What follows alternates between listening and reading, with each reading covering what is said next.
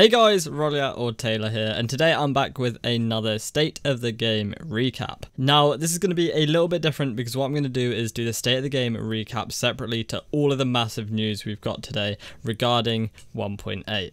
So in this video, we're just going to cover some of the fixes and what 1.8 is bringing, and then over the course of the next couple of days, I'm going to have some more in-depth videos with first-hand experience go along with it to give you the very best insight to 1.8 update as it can get. So anyway, let's get straight into it. So there's been a couple of bug fixes. Retro commendations, there was a bug there where players weren't rewarded their commendations when they should have been. That's been fixed. The RPM glitch, they're aware of it and they have a fix. It's not been deployed yet, however.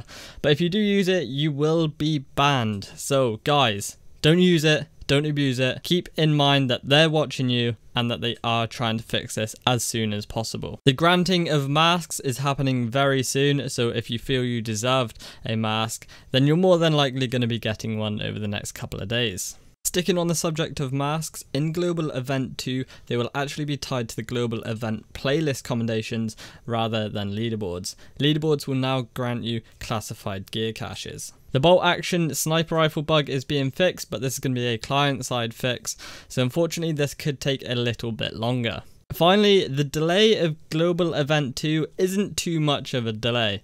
They've actually caught up on a lot of time and only expect it to be a 1 to 2 week delay. So hang tight, we still have no date for it, but they are working as hard as possible to get this to us as soon as possible. Now, 1.8, what is it bringing? First up, 1.8 is free and it's one of the biggest updates the Division game has ever received.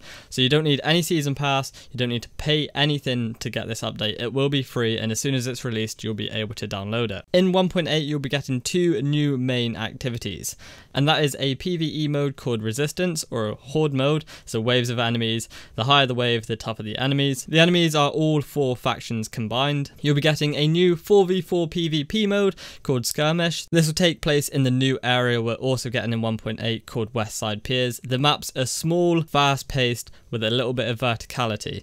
These are very good maps, I've played them myself. I'm not going to go into too much detail on this video because like I said, I'll have a separate one up very soon regarding that. So within the new map expansion Westside Piers, there's going to be 2 zones. I don't actually have the names for them yet. I believe one of them is called Clinton, but I'm not 100% sure. This is a very PvE based zone. It's going to act completely different to the ones we already have.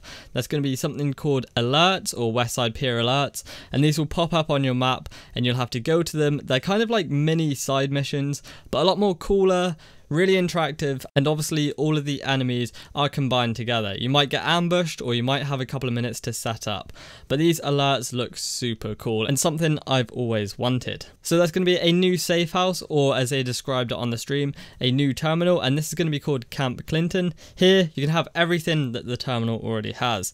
So you're going to have new vendors, new recal tables, and everything like that. And finally guys, they touched on Division Tech changing. Division Tech is now going to be used to optimize the gear you already have, as well as other resources. So PSA, keep your Division Tech, stockpile it for 1.8. Also, just as I was listening back to this audio, I remembered there's going to be another special event this weekend. This is going to be extra named boss drops. So that's going to be from about Friday all the way to Sunday evening. But guys, that wraps up for the State of the Game recap. Obviously, like I said, stay tuned to this channel. If you haven't already, make sure to subscribe because I've got some really exciting content on the way.